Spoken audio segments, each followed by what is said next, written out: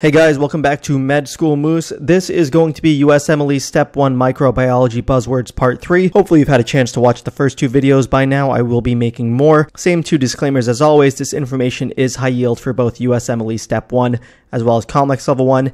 The information may vary depending on what study resources you're using.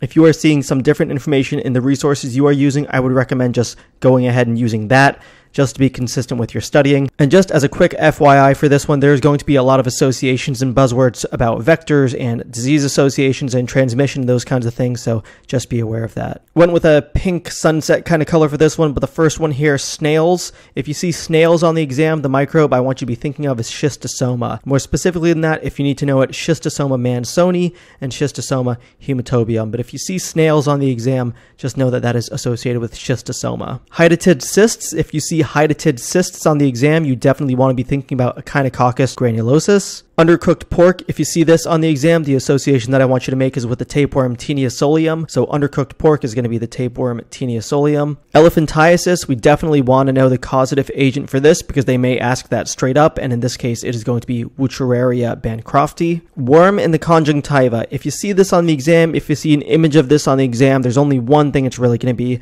and that's loa loa. The condition, the disease itself is called loiasis. Gross picture upcoming, but just in case you need the visual cue, this is loiasis. This is that worm in the eyeball in the conjunctiva right there. So if you see anything like this on the exam, the immediate association should be loa loa. The mango fly, you should know this as well because this is going to be the vector for loa loa. So very important to know that. A peptic ulcer mimic, if you have a patient on the exam and they're asking you what microbe can be mimicking this problem or what could be mimicking a peptic ulcer, you want to know that's going to be Strongyloides stercoralis. So a peptic ulcer mimic is Strongyloides stercoralis. Nifurtimox, if you see this drug on the exam, Nifurtimox, there's really only one microbe it should be associated with, and that's Trypanosoma cruzi. This is of course the organism that causes Chagas disease. So Nifurtimox is used to treat Chagas disease, and the microbe causing Chagas disease is Trypanosoma cruzi. Next one here, Cardiomegaly, you also want to associate this with Trypanosoma cruzi and with Chagas disease. Remember, Chagas disease is a condition that kind of makes everything bigger, so you're going to have cardiomegaly, you're going to have esophagomegaly, all of those things. Keep in mind here, this is cardiomegaly, not cardiomyopathy. A Maltese cross, if you see this on the exam, this is going to be because of babesia. Remember, this is the tetrad of trophozoites that is formed on a blood smear. Here's a visual reminder if you need it. This is the Maltese cross, and this is going to be seen with babesia and babesiosis. Next one, the Tsetse fly. Hopefully you know this one. This one is very commonly tested. This is going to be Trypanosoma brucei. So Tsetse fly, the African sleeping sickness, is Trypanosoma brucei. Cribiform plate. The cribiform plate in the skull, this is really important because this is where Naegleria fowleri enters the brain to cause meningoencephalitis. So if you see any type of microbe invading the cribiform plate, they show you something like that on a CT, they show that there's damage to the cribiform plate, you want to be thinking about Naegleria fowleri. Intracranial calcifications, hopefully you will be able to identify this one on CAT scan, but we need to know the causative organism as well. It's going to be Toxoplasma gondii. This is the cause of toxoplasmosis. And here's that all too common CAT scan showing the intracranial calcifications. We see a couple of them here, those rim-like calcifications that we see on CT scan. Really important to know that. Next one, water aerosols. If we see this on the exam, we want to be thinking about Legionella. A lot of people make the association of Legionella with air conditioning units, but water aerosols is also something that we need to make an association with. A normal vaginal pH, this one is important because this is going to be a sign of Candida and candidiasis. Normal vaginal pH, just FYI, is about 4.0 to 4.5, and if you have a candidal infection, there is a normal vaginal pH. Whereas with other conditions such as Gardnerella, causing bacterial vaginosis, and Trichomonas, causing trichomoniasis, the pH in the vagina is greater than 4.5. So really important to know all of those different distinctions. If it is a normal vaginal pH and there's an infectious process going on, you want to be thinking about Candida. Next one, swarming on plating. If we see this, we want to be thinking about Proteus mirabilis. This is a really important one.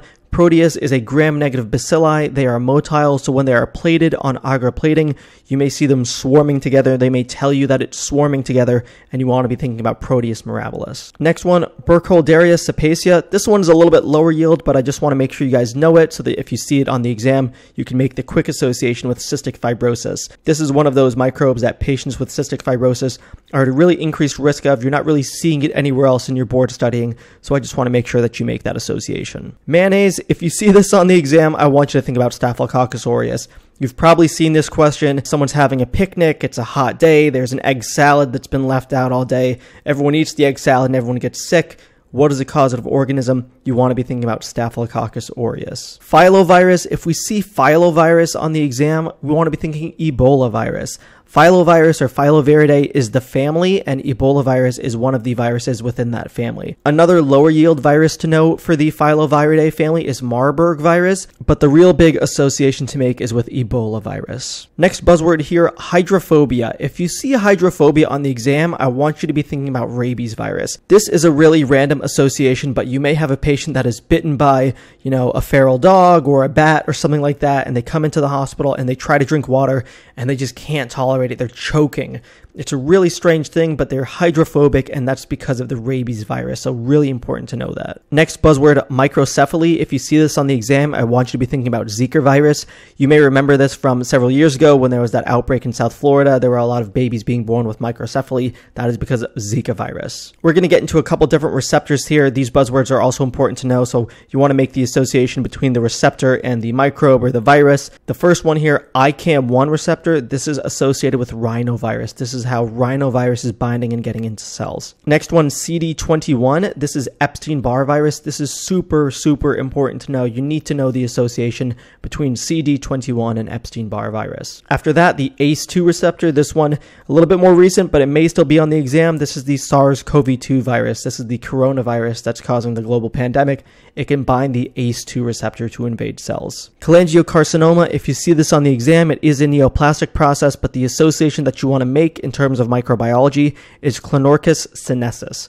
If you see cholangiocarcinoma, it is Clonorchis sinensis. Brain cysts and seizures. If you see this, this is also Taenia solium. So remember, undercooked pork, Taenia solium, brain cysts and seizures. Taenia solium, this is a parasite that can cause seizures and cysts in the brain. Portal hypertension, if we're seeing this and there's some type of an association with a microbe, we want to be thinking about schistosoma for this one. Getting to the end here, single-stranded DNA virus, really the only one that you need to know for exam purposes is going to be parvovirus. It is the only single-stranded DNA virus. If you watch my previous videos, you should know it is also the smallest DNA virus, so really important to know those key features about parvovirus. DNA virus that does not have an icosahedral shape. This is another exception that we need to know. The only DNA virus for exam purposes that does not have an icosahedral shape is the pox virus.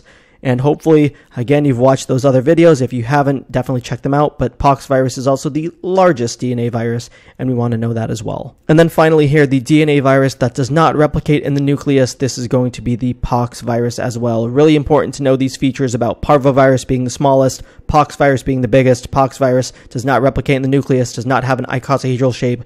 A lot of exceptions here that you'll want to know so that you can get questions right on test day. That being said, that is the end of this video. As always, thank you so much for watching. Please subscribe to my channel to get updates as to when I'm posting my latest videos. If you have any questions or suggestions, feel free to drop them in the comments.